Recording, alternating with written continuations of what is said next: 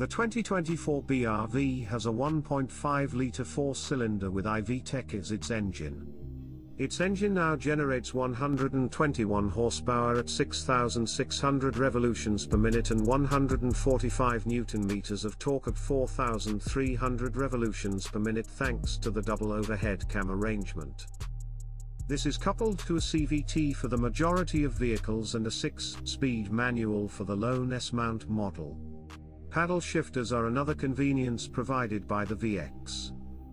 The BRV has the solid wing face that is a Honda signature.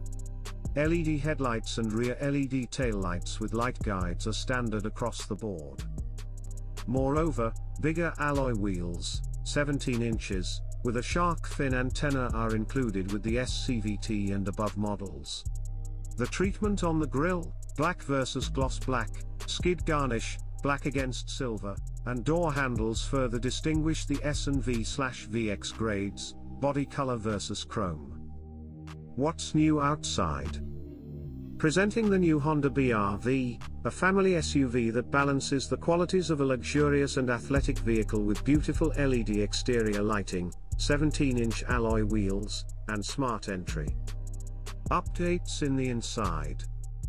The driver's seat in the BRV may now be adjusted in height.